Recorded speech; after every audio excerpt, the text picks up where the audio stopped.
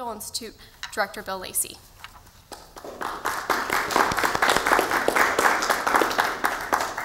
Thank you very much, Kristen. Thanks to all of you for coming out on a beautiful fall day to talk about a topic that's very important to our country and our future. Let me begin by telling you a little bit about the next two programs on our schedule tomorrow night. We will have a very interesting program run by our Student Advisory Board here at the Dole Institute of Politics that will feature three current or former KU students who are now abroad, and they will be talking about how other nations see our upcoming elections. We'll have couple of people in Europe, and we think one gentleman in China, so it should be an interesting evening, and hope you can join us for that. A week from tonight, we have author Sasha Eisenberg, who is the author of a book called The Victory Lab, which have any of you read or heard read the book Moneyball or seen the movie Moneyball? Any of you seen that? It's about baseball. It's about how statistics was applied to baseball and kind of changed the way the game is played. And essentially what the book next week is about is how political scientists have looked and studied campaigns and developed new techniques, and how those techniques are being utilized in this fall's election. I would like to let everybody know that we have Dr. Goodman's book on sale out in the lobby, and that he will be signing copies immediately afterwards. Great Christmas presents, so make sure you pick up 1, 2, or 3, however many Christmas presents that you need today. In terms of solving big problems, there's a tendency among many to turn to the federal government as a default position. This is not Dr. John C. Goodman's position on health care, and we're delighted to welcome him to the Dole Institute today. John C. Goodman is president and CEO of the National Center for Policy Analysis and author of the new book, the one he'll talk about today, Priceless, Curing the Healthcare Crisis. He is widely known as the father of health savings accounts. Dr. Goodman's health policy blog is one of the most popular health policy blogs, and it's the place where pro-free enterprise private sector solutions to healthcare problems are routinely vetted by experts from across the political spectrum. As a matter of fact, John has been busy this afternoon putting the final touches on, it's an op-ed piece, right, that will appear in the Wall Street Journal tomorrow. Dr. Goodman concludes in Priceless, quote, liberated from the confinement of legal impediments and suffocating bureaucracies, doctors, patients, hospital personnel, and profit-seeking entrepreneurs are perfectly capable of solving our most serious health policy problems. All they need is the freedom to be able to do so. Please welcome Dr. John Goodman. Thank you, welcome. Thank you, Bill, for that very, very kind introduction. I thought our office was being a little bit generous when we suggested some of those remarks, but I enjoyed hearing every word of it. Now, if you Google the John Goodman Health Policy blog, you're going to discover two things. First, it is about the only health policy blog that approaches healthcare from an economic point of view. And all the principal bloggers at my site believe that the reason why we're having so many problems in healthcare is because people face distorted economic incentives. When the incentives are perverse and when people act on those incentives, they do things that make costs higher, quality lower, and access more difficult than would otherwise have been the case. And we believe we're not going to solve any of these problems unless we get the economic incentives right. The second thing you're going to discover is that the John Goodman Health Policy blog is the only health policy blog of any persuasion whatever that has a sense of humor. I don't know what it is about the field I'm in, but it tends to be dominated by a lot of sourpusses. And we got a lot of people who not only don't have a sense of humor, but they often don't even know when I'm joking. And that's gotten me in trouble more than once, including with Paul Krugman at the New York Times, who has no sense of humor at all. So we created this yellow yield sign. It's for the humor challenge, and it's a satire alert is what it is. And so when you're at my blog and you see that sign, you'll know that not to take totally seriously what you're reading at that moment. But we believe if we can't make you smile at least once a day at the blog, we're just not doing our job. And we'll do things like we had a post the other day on how Obamacare is going to push you into HMOs and they're going to ration your care. And underneath that, we had Aretha Franklin from YouTube singing Say a Little Prayer for You. And then we had a post on end-of-life care, and underneath that, Bob Dylan singing Knocking on Heaven's Door. And then we had this incredible exchange at the blog between the doctors and the insurance guys. And they just went back and forth and back and forth. There were about 50 or 60 comments. And finally, this one doctor got so frustrated, he said, you insurance guys are killing our patients. And I thought, well, that was so interesting. I decided to repost some of those comments. And underneath that one, I had Leslie Gore singing, "You'd Cry Too If It Happened to You." Now, sometimes we're accused of being insensitive and irreverent, and I guess the worst thing we ever did happened about 2 years ago. This man walks into Parkland Hospital emergency room in Dallas, and he waits 19 hours and he dies before he ever saw a doctor. Maybe some of you read about it in the newspapers up here.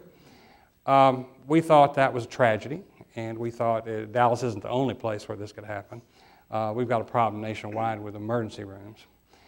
So we put a little post up on that, but underneath it we had Lionel Richie singing All Night Long. What was I thinking? All right. Not good, not good. When I talk to groups like this, I often have my cell phone with me. I notice you were admonished to turn yours off, but even in the middle of a speech you could have an emergency, right? That wasn't serious. But this part is serious. There are more cell phones in the United States than there are people. And even the panhandler over on the street corner probably has a cell phone, but he probably also has difficulty getting access to health care. If something goes wrong with my cell phone, in Dallas, Texas, there are about a dozen shops that I can walk into without an appointment, get pretty quick service. It'll be high-quality service, very reasonably priced. There are even shops that will send a repair person to my home and repair my iPhone in my condo. There's a national chain. It's called Eye Hospital, and the people who work for them are called eye doctors. But on the other hand, if something happens to me, did you know the average wait for a new patient to see a doctor in the United States is now 3 weeks? In Boston, where we're told that we have universal coverage, the wait is 2 months. And 1 out of every 5 individuals that walks into a hospital emergency room in the United States leaves without ever seeing a doctor because they just get tired of waiting. So my question to you is, why is the market so kind to my iPhone and so mean to me and you? And I believe the answer is that this iPhone is bought and sold and repaired in a real market where people see real prices and where entrepreneurs know that if they can find some new solution to our problems, they can make millions of dollars.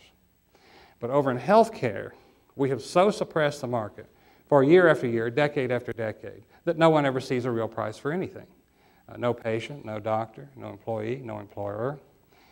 We have completely bought in to the same idea that has dominated the healthcare systems of all the other developed countries. We argue back and forth that we're different from those other countries, but we're really not. We all, throughout the developed world, have accepted the idea that the way you make healthcare accessible is you make it free at the point of delivery. We have rejected the idea that people should pay for healthcare with cash. And so as a consequence, mainly in the United States, we pay for care the same way the Canadians do, the same way the British do. We pay with time and not with money. If you ever notice when you call on a lawyer or an accountant or an engineer, an architect, that exterior area in the office, it's called a reception area, right? But in the doctor's office, it's what? It's a waiting room, right?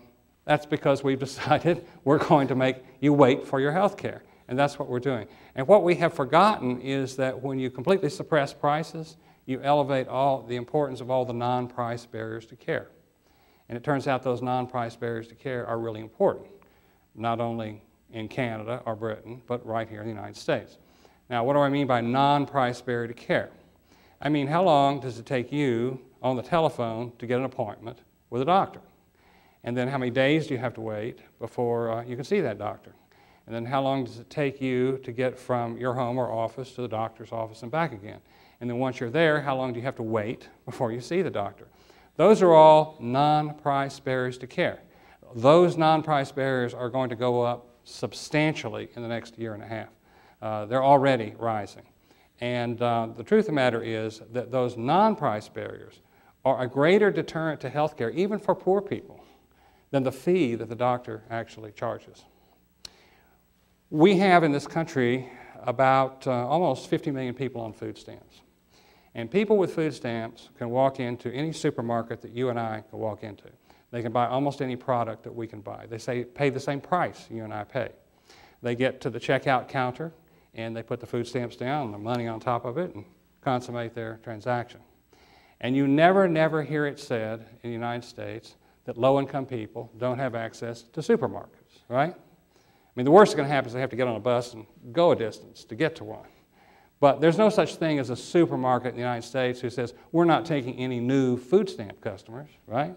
That never happens. Now, over in the healthcare area, there are about 60 million people on Medicaid, and basically they're the same people. And what's the biggest problem that people on Medicaid have? The biggest problem is they can't find a doctor who will see them. I was in Massachusetts about a year ago, and I struck up a conversation with a female cab driver. And as I often do when I'm in a different city, I just said, well, how's healthcare working in Massachusetts? Of course, I knew Governor Romney had his plan in place.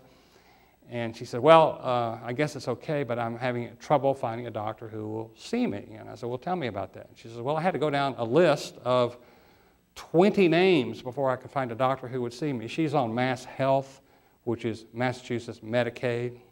And so I said, 20 names. I said, what, were you going down the yellow pages? She said, no, I was going down the list that Mass Health gave me. Okay, that's rationing by waiting in Boston. All over the country, people on Medicaid find it difficult to see doctors without continuous waits. And so what do? They go to community health centers. They go to the emergency rooms of safety net hospitals. Parkland Hospital in Dallas, they typically won't wait 19 hours. But 4, 5, 6 hour wait at Parkland is not unusual. And we're talking about people who often are just seeking basic primary care. You walk in the morning with a migraine headache and you could wait all day before someone would see you. That's how we're rationing healthcare in the United States. Same way they ration it in Toronto or London. Now, while all this is going on, we have this phenomenon of the walk-in clinics, and I'm sure you must have some here in Lawrence. In the CVS pharmacy, they're called Minute Clinic, but Walmart has them, and you see them in shopping malls. The name Minute Clinic is implying that they know your time is valuable as well as your money. And so the idea is this is going to be accessible care. It's also high-quality care. We have nurses following computerized protocols, and for what they do, they follow best practices more closely than the typical primary care physician. So it's high quality, low cost. Here's the problem. In Dallas, Texas, a Medicaid patient who goes to the Minute Clinic with an ear problem or a throat problem, the charge is about $75. But Medicaid only pays half that amount. And unlike the food stamps, over in the healthcare arena, we make it illegal for the patient to take money out of her pocket or his pocket and add it to the Medicaid rate and pay the market price for care. It's not only illegal, so we make it a matter of criminal law. If the nurse takes money from a Medicaid patient, she could probably be hauled off to prison. If we would only allow low-income folks to pay for health care the way they are able to pay for food, we could dramatically increase access to care all over this country for a group of people that are finding access to care very difficult. And yet this isn't even being contemplated, not even really seriously discussed in the health policy world. This is why Priceless is so different from the normal thing you're going to read. In the book Priceless, we really get outside of the box and say, why aren't we doing this and why aren't we doing some obvious things that would seem to make health care more accessible, lower costs, and of higher quality. But the first thing we have to do if we're going to solve some of these problems is free the patient, in part in the manner I just described. The second thing we need to do is free the doctor. Doctors are the only professionals in our society that are not free to repackage and reprice their services when demand changes, technology changes, or anything in their environment changes. The lawyers, the architects, the engineers, the accountants, if technology changes, if consumer demand changes, they can change what they're offering to the market. Doctors cannot. They're total slaves to a third-party payer system. The third-party payers tell them what they're going to pay for and what they're not going to pay for, and more or less dictate the prices to them. Just by way of an example, have you ever wondered, got my phone again, why the doctor doesn't want to talk to you on the phone about your health condition? You ever wonder that? Now, if I call my doctor friend and I'm inviting him out to dinner and I'm going to pay, well, yeah, I get the call back. But it's real hard to get a doctor to talk to me about my medical condition on the phone. And why is that? Does anybody know? Your lawyer will charge you for the money, and the doctor can't charge you for that phone call. Yes, you're absolutely right. And what do you mean by that? Well, Medicare, doctors are the only professionals, by the way, that are paid by tasks. This is a terrible way to pay a professional. But there are 7,500 tasks that Medicare pays doctors to do. And if the item's on the task list, he gets paid, and if it's not, he doesn't get paid. This isn't on the list, or it's not on the list in any practical way. And so you don't get to talk to your doctor on the phone. I had a legal problem some time back, and I had a lawyer, and sometimes we met face-to-face, sometimes by phone, sometimes by email. We did whatever seemed to be the most appropriate way to communicate with each other, and she bills by her time, not by task, and so it's seamless, it's smooth. We efficiently deal with each other. I don't efficiently deal with any doctor. Now we get to the end of the 20th century, and everybody discovers email. So everybody's emailing everybody these days. Even the corner liquor store emails me if they have a bottle of wine they know I'm going to like. I don't get an email from my doctor, however. I do get emails from the Minute Clinic. Okay. Remember, the Minute Clinic is outside the traditional healthcare system. And they emailed me in August and said, oh, guess what? School's about to start. Children need vaccinations before they go to school. And then I got an email from them the other day, and they said, by the way, it's flu season. Have you got your flu shot yet? I never get an email like that from any primary care physician that's paid by Medicare or Blue Cross. And why does the doctor not email me? You were so good last time. This is an easy pop quiz. You just keep repeating that answer, you're going to get an A+ on this exam. Exactly. It's not on Medicare's list of 7,500 things it pays for. And Blue Cross pays the same way. Medicare pays. All the employer plans, they're all piggybacking on Medicare. So we've got this crazy system. I could talk all day about dumb things that happen in that system, but I'm going to give you one example that I think is rather remarkable. And it's an example that appeared in the New Yorker. Have any of you heard of Dr. Jeffrey Brenner, hotspots? Is that something? No? Okay, he's in Camden, New Jersey. And I'm told that this is the poorest city in the whole country. Everybody in Camden, they're either on Medicare or Medicaid or they're uninsured. So hardly anybody has private insurance. And Brenner is an entrepreneur. He's a scientist. He wants to understand how things work. So he's going through the hospital records, and he discovers that 1% of all the people in Camden are eating up 30% of the hospital's money every year. So he thinks about that, and he starts looking at individual patients, and he picked out one of the worst cases. This is a man who weighed more than 600 pounds. He's a diabetic. He's an alcoholic. He's a drug addict. He spends half the year in the hospital, and then the other half of the year he's abusing himself. So Brenner takes this guy under his wings. He gets him off alcohol, gets him off drugs, finds out he's a Christian, gets him going to church, gets him going to AA, signs him up for some welfare so he can have some financial stability in his life, and did a few other things. And lo and behold, the guy quits going to the hospital. His health improves, and the costs of his medical care are going down, down, down, saving tens of thousands of dollars because of this behavioral change. So Brenner and some colleagues got together and set up a little clinic, and they started doing this for other high-cost patients. Brenner, in fact, told me that he can drive down the streets of Camden and point to whole buildings and tell you how much the entire building is costing Medicare and Medicaid. So the hot spots are not just patients, they're whole clusters of patients. Now, my question for you is, how much do you think Medicare gives Brenner for all the millions of dollars today that he's saving Medicare? Zero. That's a good guess. All right. And how much do you think Medicaid gives him for all the millions of dollars he's saving Medicaid? Zero. Okay. And why is that? Because, again, on the list of 7,500 things that these guys pay for, social work just basically isn't there. And what I really described to you a minute ago was basically social work. You know, you can call it medical care if you like. It's saving medical dollars, medical care dollars. but it really is social work. It's getting people to change their lifestyle in a way that changes their health care. Well, at my blog, I said, you know, we need to let Jeffrey Brenner become a millionaire.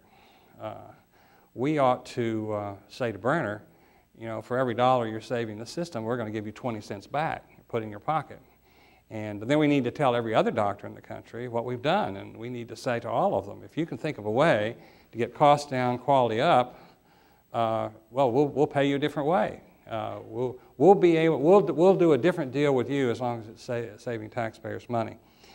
On the millionaire part, Brenner called me up and thanked me for that, by the way. But they're still not giving him the $1 million. This is so opposite of the way anybody in Washington thinks. I first made this proposal to the Bush administration. Geisinger Hospital System in central Pennsylvania is very innovative, and they started offering a warranty for free on heart surgery. So if they screw up and the patient has to be readmitted to the hospital, the buyer doesn't pay again. And I remember that was appearing, I think, in the Wall Street Journal about the time I went to Health and Human Services to meet with some of their top guys. And I pulled out the newspaper and said, you ought to get on the telephone and tell these guys that, that you're going to pay something for that warranty. And they all were shell-shocked. And why would we pay something we don't have to pay for? And I said, because after you do it, then you can send out a message to every hospital in America and say, look, if you think of a way to save us money, we'll pay you. We'll pay you a different way.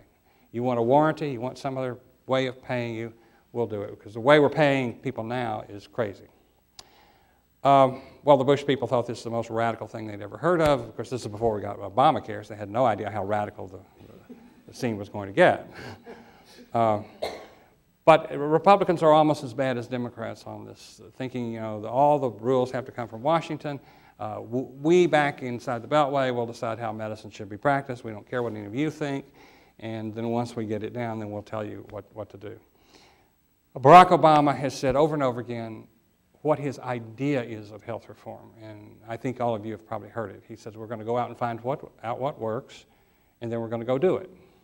By which he means we're going to do the pilot programs, the demonstration projects, and then we're going to find what works, and we're going to copy it. This, by the way, is exactly what he says about education. The only difference is that in education, we've been trying to do this for 25 years with no success whatsoever, and we've only been doing it in healthcare for 5 or 6 years with no success whatsoever. The Congressional Budget Office has 3 times looked at these demonstration projects and 3 times said they're not working, they're not saving money, and why should anybody be surprised? There's no other industry where you have successful innovation that way, so why would you think it would work in education or in healthcare? We need to liberate the doctors, and the third thing we need to do is liberate the entrepreneurs. Jeffrey Brenner really is an entrepreneur. The guy who invented the Minute Clinic concept, he was an entrepreneur. There's 1,300 such clinics around the country today providing low-cost, accessible, high-quality care to lots and lots of patients. People sometimes ask me, can the free market work in healthcare? And my response is the only areas of healthcare that I think are really working are those areas where the free market has been allowed to allocate resources. And by that I mean they're the areas where the third-party payers are not. So you show me an area of healthcare where there's no Blue Cross, no Medicare, no employer, and I'll show you a healthcare market that probably works pretty well. Just a quick look around the room. I would guess that most of you don't know much about the market for cosmetic surgery. But you know, give it another 10 years, and even some of you will begin to get interested in what's happening here. This is a market where the third-party payers aren't. And when you go into this market, you're paying with your own money, out of your own pocket. And what do? You see a package price. You can get a package price for anything in healthcare. But for cosmetic surgery, the price includes the doctor, nurse, anesthetist facility, one price. You have price competition. You can compare prices. We have in this market had a huge increase in demand, like over the last 15 years, like 500–600% increase in procedures. We've had all kinds of technological change of the very type that we're told increases costs everywhere else in the system. And yet in this market, the real price of cosmetic surgery year after year keeps going down, even as the real cost of every other kind of surgery keeps going up. LASIK surgery would be another market where you mainly are just paying out of pocket. Insurers don't pay for LASIK surgery. And so what do you have? You have price competition, quality competition, transparency, all the things we say are missing from the rest of the system. And over the last 10 years, the real price of LASIK surgery has gone down by 25%. So if markets are allowed to exist, they do work, and they work well in healthcare. There's an international market for medical tourism, and we're getting a domestic market for medical tourism. And if we get a chance, I'll talk about some really fascinating things that are happening along those lines. But I want to talk about Obamacare for just a moment, because if you're here, you got to have some interest in what's about to happen to our healthcare system. I think there are 6 really important problems with Obamacare. And they're so severe that even if all the Republicans left Washington and the Democrats could do anything they wanted to do, they're going to want to make some, I think, pretty significant changes in the Affordable Care Act. And first problem is that you're going to be required to buy a health insurance plan whose cost is going to grow at twice the rate of growth of your income. Now, Barack Obama didn't create this problem. It's a problem we've been living with for 4 decades. And it's not just a U.S. problem. In fact, and we're not the worst country. In fact, we're kind of in the middle of the pack. But throughout the developed world, basically, healthcare spending per person has been growing at twice the rate of growth of income. And you don't have to be an economist or an accountant or own a pocket calculator to know if something's growing twice, something you're consuming, is growing twice as fast as your income, it's going to be crowding out everything else you want to buy. And as a matter of fact, if we continue on the path that we're on, by the time today's college students get out to the retirement age, we will have pushed all the other consumption out the door. You'll have nothing to eat, nothing to wear, no place to live, but you'll have lots and lots of health care. Okay. We're not going to get that silly, but that's the path we're on. Again, the president didn't put us on this path, but the legislation locks us in the sense that you're not going to, a lot of the normal defenses, a lot of the things you would normally do if insurance premiums are going up or some other kind of insurance, you'd go for a higher deductible, maybe more limited coverage. Well, you're going to be limited in your ability to do those things. Number 2, a bizarre system of subsidies that no one is talking about, at least in the media. Being talked about in boardrooms, but not in the media. And the healthcare media has been very, very slow on a lot of this stuff. But basically, the hotel down the street is employing people that make about $15 an hour. And I don't know if you ever noticed in a hotel who's working there, but if you think about it, the maids, the waitresses, the waiters, the busboys, the custodial folks, most of the people you see are making about $15 an hour or $30,000 a year if they're working full-time. This hotel is going to be required to provide these folks with a health insurance plan that for family coverage costs about $15,000. That's half of what these folks make.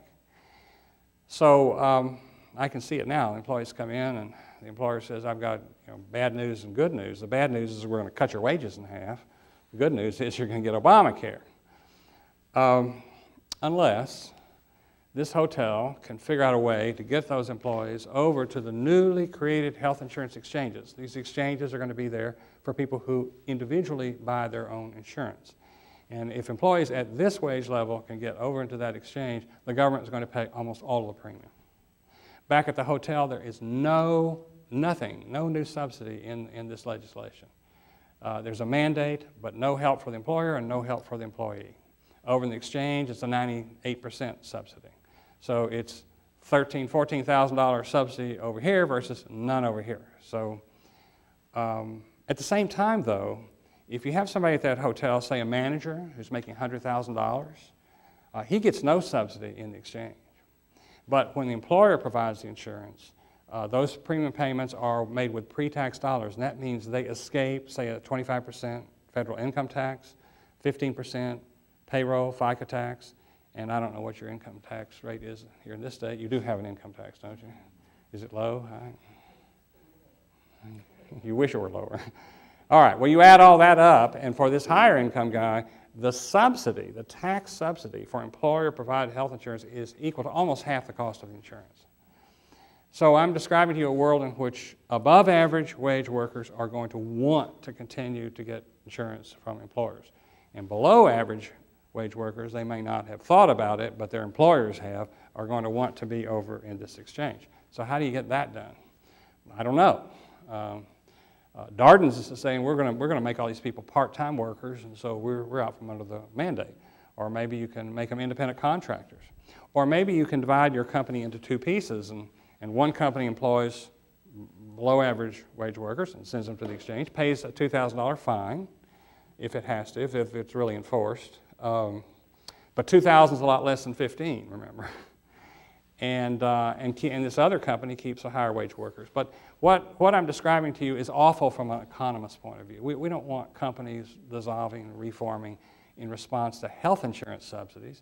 We want these decisions to be made on economic grounds so that we can be efficient and compete in international markets. The third problem with this legislation is the incentives in the exchange.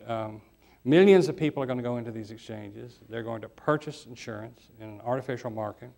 And in this market, the insurers are going to have to charge everybody the same premium regardless of expected health care costs. No matter how sick you are, no matter how well you are, you're all going to pay the same premium. And you don't really have to be in the health insurance business to think about that for very long to realize, okay, these companies are probably going to make a profit on healthy people, and they're probably going to make losses on sick people. And if that's the case, what are they going to do? Well, they're going to try to attract the healthy and avoid the sick, just like a lot of them are doing right now under similar constraints. But the perverse incentives don't stop at the point of enrollment, and this is what a lot of people don't understand. Once you've enrolled in a health plan, its incentives, its desire for you or its hostility toward you doesn't change a bit. So if you're healthy, it's going to want to over-provide to you. It's going to want to provide services you didn't even realize you were going to get because it wants to keep you and it wants to attract more people just like you. But if you're a high-cost patient, well, it didn't want you in the first place, and it certainly doesn't want to attract any more just like you, so its incentives will be to under-provide to you. This is not what you want to happen in a healthcare system. In a sense, every employer in the employer market, every insurance company in the employer market has these same incentives right now, but right now you have protectors and defenders. You have a broker who's your protector. You have an employer who's your protector. What happens when the brokers go away, which they almost surely will, and what happens when if the employers go away too? Well, then you're on your own. It's you against a system that can be very unfriendly. And if you're a high-cost patient, it's a system that probably is going to have no interest in spending additional money on you. We are probably the only group in the whole country that talks about this. Everybody else is ignoring these incentives. But I've got a whole chapter in Priceless where I talk about what employers are doing in the face of these incentives, what insurance companies are doing, and what the government is doing. And it's not pretty.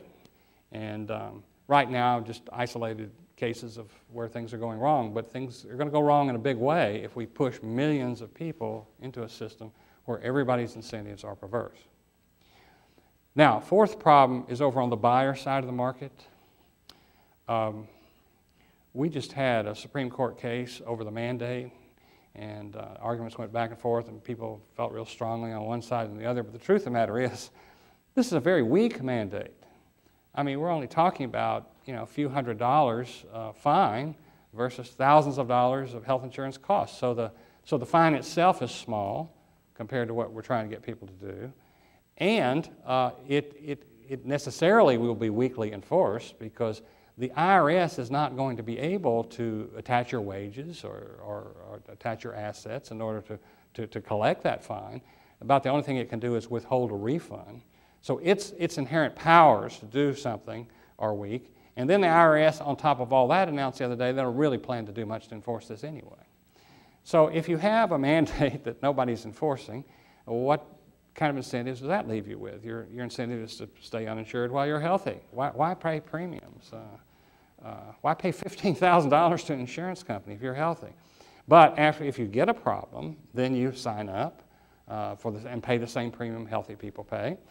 And then you get your care and your bills paid, and then you drop coverage after all of that. In Massachusetts, these are called jumpers and dumpers. People jump in, then they dump the plan after the bills are paid. Well, look, if we all do that, only sick people are going to have health insurance. If only sick people are paying premiums, those are going to be really, really high premiums. That's a way to kill the system. Fifth problem is, I think of it as a safety net problem, but basically the origin of it is this act just way over promises. Okay? We have promised benefits to people that we're not going to pay for, or we don't have a way to pay for. There will be about 30 million newly insured in about a year and a half. Those are the projections. And if the economic studies are correct, these people will try to double their consumption of health care. So once they're insured, they'll try to consume twice as much health care as when they weren't insured. And on top of that, all the rest of you are going to have more generous insurance than you otherwise would have wanted, and many of you may already have experienced it. And there's a whole long list of preventive services that you're going to get with no deductible, no copayment. And when you have those benefits, you're going to be tempted to take advantage of them. And so what I'm talking about is a huge increase in demand, no change in supply. There's nothing in this act that creates one new doctor, just like Massachusetts. Same thing over there. I was testifying a few months back, and it was the Democrats that I think were astounded when I said this to them. I said, yes, we've cut the number of uninsured in half in Massachusetts, and that was a very commendable thing to do. But so far as I can tell, no one's getting any more care in Massachusetts. There are no new doctors, no new nurses, no new clinics. We have just as many people going to hospital emergency room as we did before, just as many people going to the community health centers. Basically, everybody's going to get care where they went before. All we're doing is just moving money around. And that was something they never heard before. But that's what's happening there, and nationwide what's going to happen is those non-price barriers to care are going to rise. The wait to see a doctor, the wait to get a procedure is going to go longer and longer because demand exceeds supply. And what happens in a market like that? In a market like that, you don't want to be in a plan that pays less than all the other plans are paying, right? Because from the doctor's point of view, if the fee you're going to bring him is less than the fee he's going to bring me, then I want to see him first and you second. And so those folks will be pushed to the end of the waiting lines. Now, who is it that's in plans that pay less than what others pay? They are the disabled and the elderly in Medicare, poor people in Medicaid, and if Massachusetts' example is followed, newly insured people in subsidized plans in the exchange. Who are these people? These are the most vulnerable people in our society. And I'll bet anything that most Democrats in Congress who voted for the Affordable Care Act thought they were going to help all those folks. But the reality is that access to care may actually go down. And access is going to get even more difficult for another reason. It's anybody that can afford it is going to seek a different way, a different system. The concierge, how many of you have a concierge doctor? How many of you know what a concierge doctor is? Okay, all right. A lot more you're going to know very soon.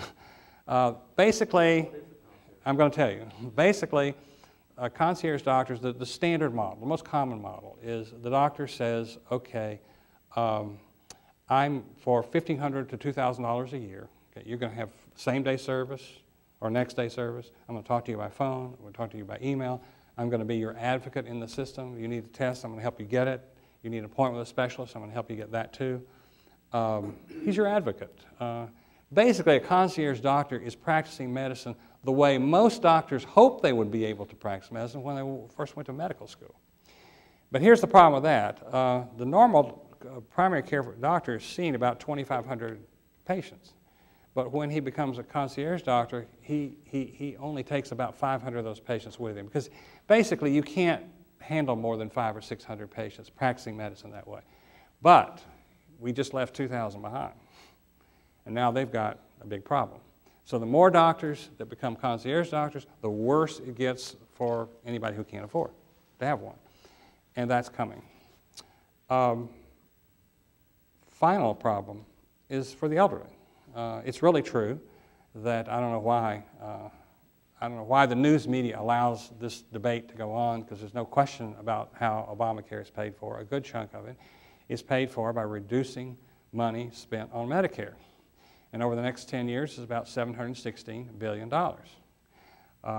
Where's that money going to come from? Well, to hear the president or the vice president talk about it, they've found savings. But nobody can tell us what those savings are because they haven't found any savings. And what the chief actuary of Medicare says is that he doesn't even take any of that seriously. He just says the law is going to require reductions in fees to doctors and hospitals. For hospitals, basically, the Medicare is going to pay about what Medicaid pays going on forever, not just 10 years, it goes on forever. And on the doctors, in just another year or so, Medicare fee drops below Medicaid and just keeps on getting further and further behind Medicaid. Basically, seniors are going to be less desirable than welfare mothers from the point of view of doctors. And we're looking at the prospect of them having all the problems that Medicaid folks have today, having to go to community health centers, having to go to hospital emergency rooms, and finding it very difficult to find a routine doctor who will take care of them. Those are the 6 biggest problems. I think they're so big that they can't be left alone. They can't be ignored. And so Congress is going to have to come back and do something. Everybody inside the Beltway thinks the cuts in Medicare will actually never happen. That when seniors find they can't find doctors, they'll be on the phone, you'll be calling your doctor, you'll be calling your senator, right? You'll be saying, why is this happening to me? And the pressure will be so intense that Congress will say, oh, okay, we can't do this. We're going to restore the spending to make it back like it was. But of course, if they do that, that means we never paid for the Affordable Care Act. And it means we've created a new entitlement with no way to pay for it, and we're just adding to the deficit forever. Now, real quickly on what I would like to see us do, which is more radical and more progressive than what Obamacare does. Actually, it comes very close to a plan that John McCain ran on in the last time he ran for president against Barack Obama. I doubt if most of you even remember what his health plan was. But basically, what we recommend is that we take all of the subsidies, tax and spending subsidies now in the system, all the ways in which we're encouraging people to have private health insurance, take all that money, divide it up, give everybody a refundable tax credit, same amount of money for everybody who's going to buy private health insurance. And I believe we could afford $2,500 for an adult, $8,000 for a family. And the way this works is it's a refundable tax credit. If you don't owe any income taxes, if you get private health insurance, the first $8,000 is basically paid with a tax refund. It's paid for by the government. And everything above that is paid by you and your employer with after-tax dollars. So the typical employer plan in the United States today for a family costs about $16,000. Well, your subsidy is $8,000. So we're going to subsidize the core insurance we want everybody to have, and then all those extras, that's with after-tax dollars. Those are dollars that you could go spend on something else. This would cause a radical change in our system just very quickly, because all of us would then have to ask, well, what are we getting for the second $8,000? I mean, do we really want acupuncture? Do we want in vitro fertilization? Do we want naturopath therapy? I mean, how much is it worth to all of us to pay for this through an insurance company? I mean, or would it be better if we kept the money, and if we really want those things, we'll just pay for them on our own instead of laundering the money through Aetna or United Health? All right, so the first thing is we get a rational way of subsidizing health insurance. And the second thing is we acknowledge going in that there will be people who turn down this offer. Okay, there will be people who just choose to be uninsured. So then what are we going to do? Well, here is something McCain didn't do but should have endorsed. Unclaimed tax credits need to go to safety net institutions in the area where the uninsured person lives. Money should follow people. So if everybody in Lawrence wants to be in a private plan, okay, our subsidy dollars go over here. We don't give any money to safety net institutions in Lawrence. If everybody here decides, oh no, we don't want to be insured, then all of that money goes to safety net institutions. What I mean by safety net institution is if you go in the hospital and you get care and you can't pay the bill, there's money there. We're not going to leave you out on the street. All right, the third thing we need to do is we need generous health savings accounts for everyone, including especially the chronically ill. Right now, the accounts are too restrictive. They really are designed mainly with healthy people in mind, but it's the diabetic, the asthmatic, the other chronic patients. evidence shows that they can manage their own care better, with better results than traditional care. But if they're going to manage the care, they need to manage the money that pays for that care. And then fourth, we need portable insurance. If we had portable insurance, we would never have the problem of pre-existing conditions. But do you know in this state it's illegal for your employer to buy insurance for you that you own and take with you to the next job and in and out of the labor market? We've made that illegal in Texas and Kansas and everywhere all over the country. What were they thinking? We need to do the opposite. We need to encourage employers to buy, if you're going to deal with Blue Cross, buy the Blue Cross individual, not the Blue Cross group. The group is what you lose when you change jobs. Individual is what you take with you when you change jobs. And finally, this is mentioned in my article tomorrow in the Wall Street Journal, we need real insurance. And real insurance is insurance against getting a pre-existing condition. So when I buy life insurance, then I get my prostate cancer results back and they're bad for me. I don't get kicked out of the pool. My premium doesn't go up. And if the cancer kills me, my family gets the money, right? And health insurance should work the same way. If you get a change in your health condition and you have to switch to another health plan, then your old insurer ought to pay the additional premium that you're going to be charged because your condition has worsened. So you leave the market free to price risk. Give the insurance folks and the health plans an incentive to actually attract sick people and solve their problems instead of running away from them. But you protect the individual because you allow them access to an insurance product that's going to protect them. I'm going to wrap up and let you all have at me. I think if you say as many controversial things as I just said, you certainly have to give people an opportunity to tell me what's on your mind. But let me just conclude by saying I was introduced as the father of health savings accounts. I believe that the most important thing about the health savings account is the issue of power, that we're dealing with a system that can be very, very bureaucratic. It looks in some ways not much different from the Department of Motor Vehicles.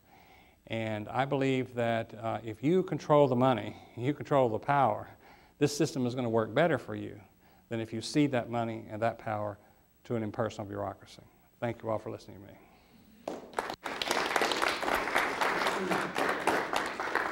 Okay, this young lady wants you to speak into the microphone if you have a question. I'm a social worker, okay. And I agree with consumer-driven, but I just want to challenge you on the example of the hotel worker at $15,000. It's not correct. The subsidy in the exchange is, first of all, Medicaid is very low eligibility, low poverty rate, and so the people in the upper or more middle-class area can participate in the exchange at the proportional rate, not 98%. 98% subsidy comes from the federal government to the state Medicaid program or the state health exchange. But my question is, how can entrepreneurial approach make money on the uninsured? How is this a moral process? Well, let me go back to the exchange just real quickly. Basically, at 138% of poverty, people can go into the health insurance exchange. Below that, they go into Medicaid, unless the state doesn't expand Medicaid, in which case it goes all the way down to 100% of poverty. But in any event, at an income level of about $30,000 to $33,000, in that range for a family, basically the family only has to pay 2% of its income for health insurance. And the federal government is going to subsidize the rest of it. Now, as the income goes up, the subsidy goes down. Once you get up to $80,000 or so, it goes away entirely. But for basically low-income workers, this is very generous, hugely generous, especially compared to the fact that they have access because they didn't have access before because they didn't have a company to pay for it. So it really helps people who didn't have access, right? As well as those that are middle income and don't either work for a company or have. Well, they'll have. They'll have health insurance. And if this insurance pays Blue Cross rates, they'll have access. But if it pays Medicaid rates, their access may not be very good. Now, on the uninsured, you got to remember that what Jeffrey Brenner was doing in Camden, a lot of the people he helps are uninsured, but he's saving money for the system. And so he's an entrepreneur, and that's you don't have to. He doesn't think of himself like a Steve Jobs or Bill Gates, but he really is. I mean, he's doing creative things and creating lots of value. And I had a really nice conversation with him. I want to liberate folks like him all over the country. That is social work.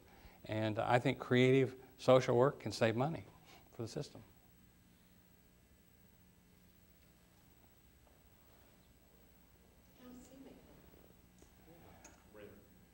Let's get this one question in here real quick.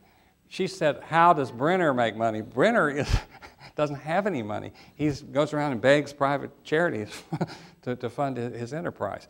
And sadly, he's trying to become an affordable care organization, which is the new Obamacare type HMO.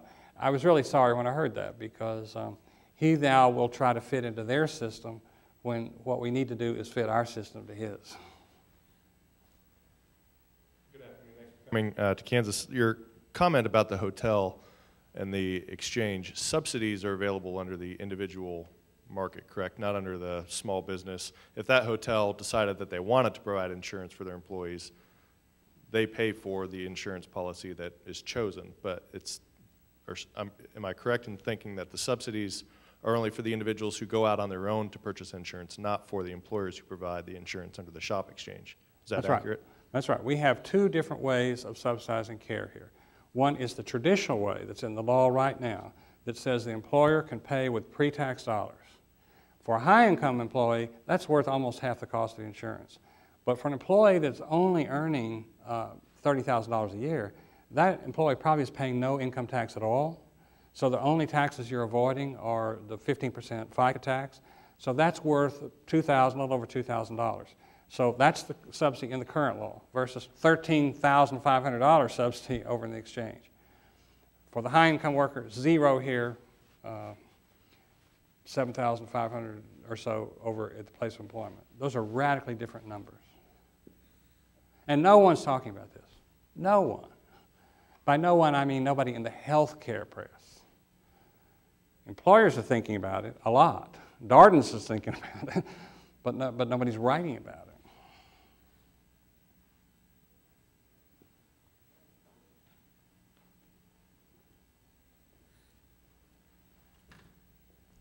Well, it sounds like you're still talking about a healthcare system that relies heavily on being funded by government or some other Medicaid. I don't understand where you're going with this.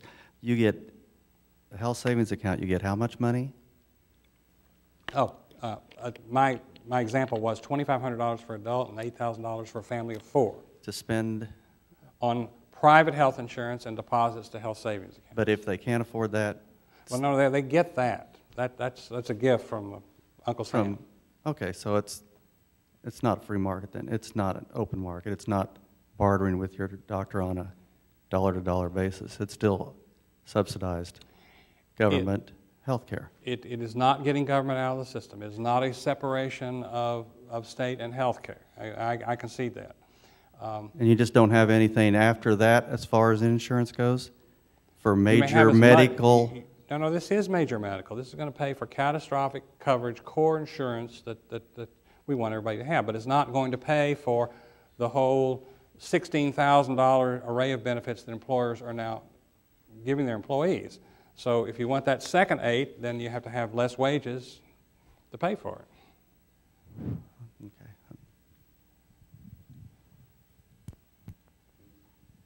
How much do Brenner's services cost, and would that be a part of your plan, that people would also have a social worker who would help them through the system?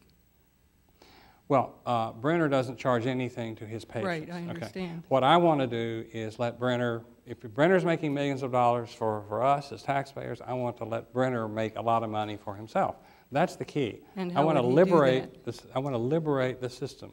So he is the example of the provider system that you would create? I want to go all over the country, and wherever we find people who are saving money for the system, I want to start writing them checks right now. So you're saving taxpayers' money, we're going to reward you. Then I want to tell everybody else. See, basically what happens in this system is that doctors all providers, everybody on the provider side, gets up every morning. What do they think about? How can I get more money out of these reimbursement formulas? That's what they're totally focused on. So now what I'm saying is let's change their focus. Let's say you can think creatively about how you want to be paid, how you're going to provide care to your patients. And we will pay you in a different way if you save money for us and you improve the quality of care. So Geisinger Hospital is an example. Brenner is an example. There's lots of examples. So is that then the concierge method? No. No, but if a concierge doctor wants to make, you know, a proposal to be paid a different way, we should consider that too.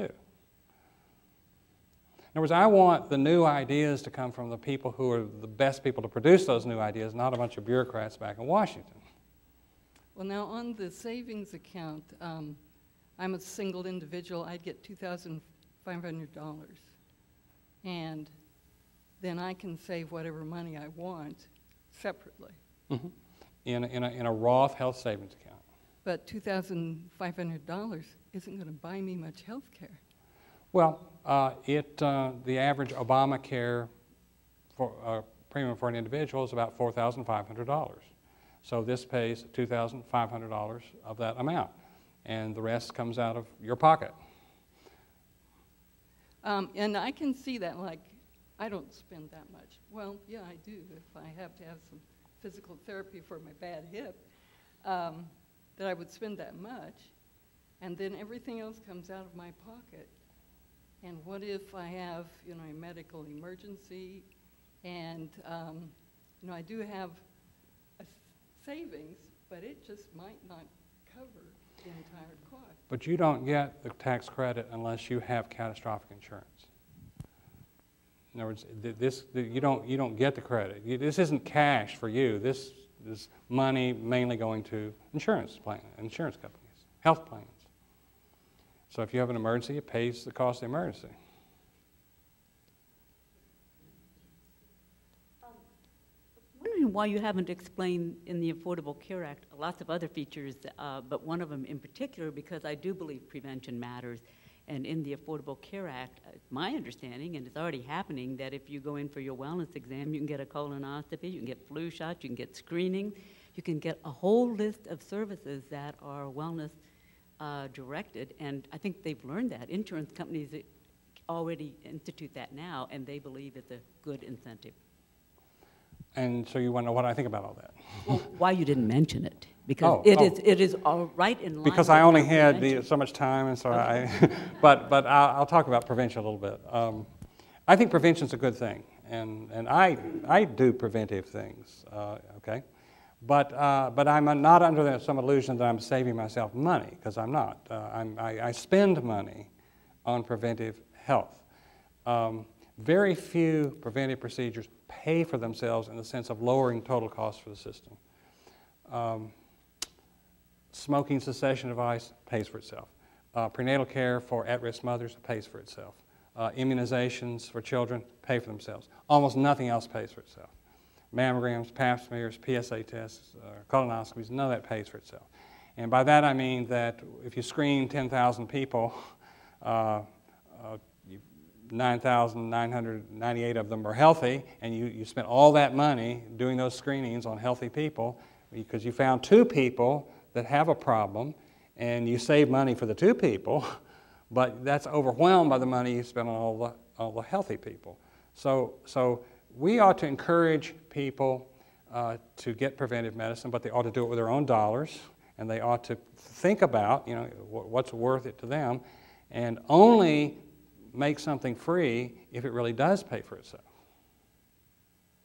That's my philosophy of insurance.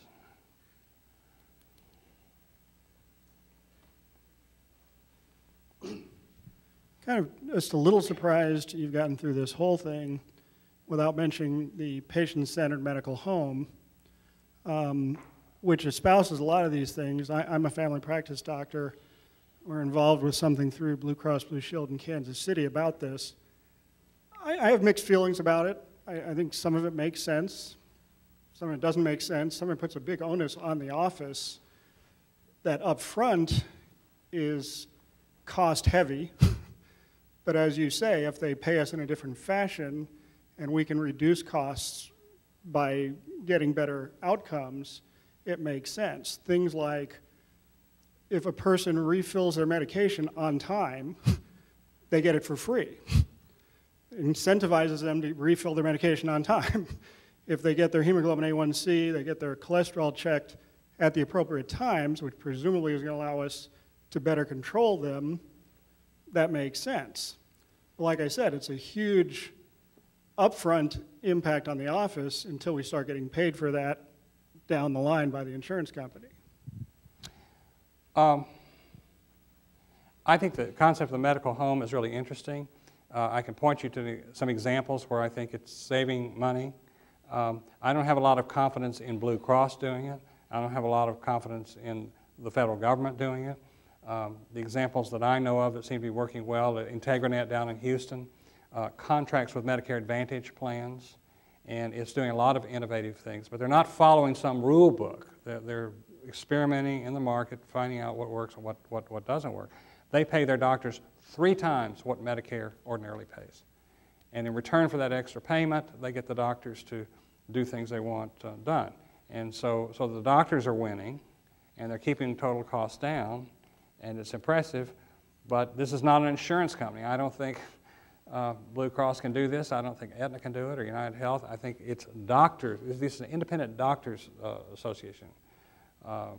They go by different names around the country. Maybe you have some here. Maybe this is what you're doing yourself. But it's the doctors that make it work, not the insurance company. Well, the incentive from the insurance company makes it affordable. If you're not getting that 3 times extra, you can't hire people to do what's necessary to run a medical home. No, you have to employ a lot more people to track down lab results, to track down consult results. I mean, that's a lot of overhead. Granted. Keep better track of your patients. But IntegraNet of Houston is an independent practice association. It's a doctor-organized entity, not an insurance entity. And that's why I think it works as well as it does.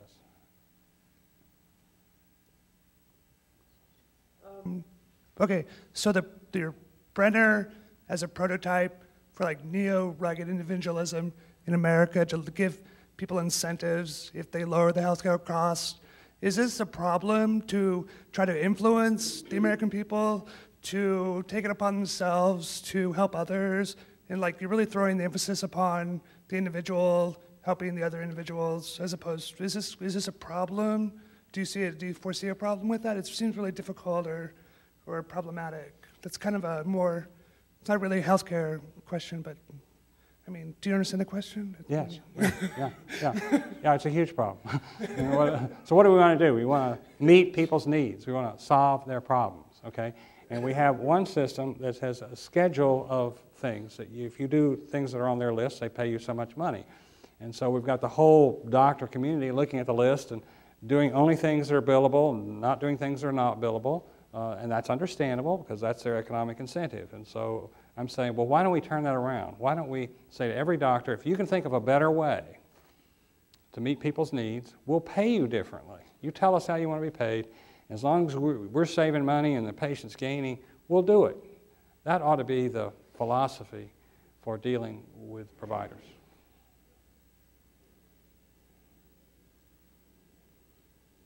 Who exactly is the we that you gave in that last sentence? I mean, we the government. Medicare. Okay, then let's throw in a couple other entities. I mean, I agree to work with the idea of the incentives, but the other institutions that seem to be affecting things tremendously here, in addition to doctors per se, we're dealing with big pharma, we're dealing with attorneys. How do those, we're dealing with the push and shove here. So we have insurance, we have big pharma, we have attorneys, and we have the medical profession per se. So how do those, can in fact we put the pressure there, or in fact will these individual institutions push back? Yeah. Like they seem to be doing right now. Right. Well, just one more word about the we. Blue Cross on its own could start paying people in a radically different way. And so could United Health and Aetna and the private insurers. But they're each one of them a small part of the market. Medicare is a big part of the market. And so I think Medicare, if Medicare jump-started it, all the others would be doing the same. They tend to follow Medicare.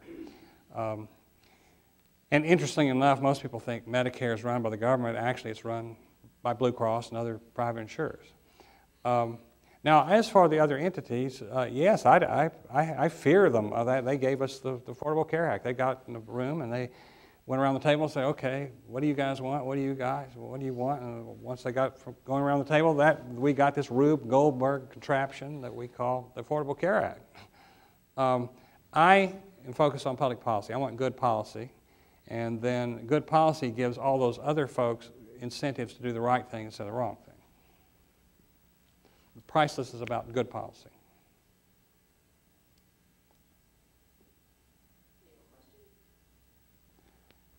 Well, thank you all very much.